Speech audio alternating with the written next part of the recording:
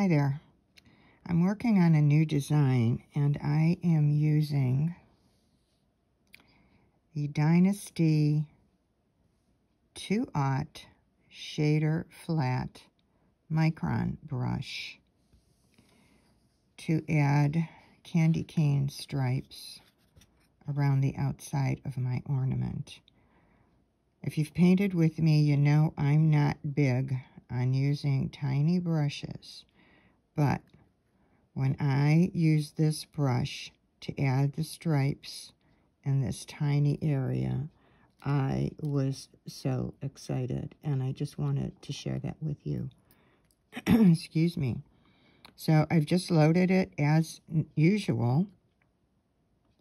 I always do like S strokes when I'm doing candy canes. Makes it look like it's going around candy cane.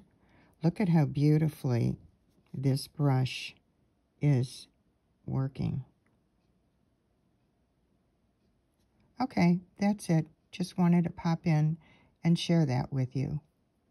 Again, I'm using, here's what it looks like,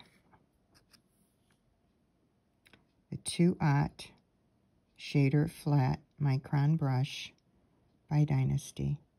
Have a good rest of your day.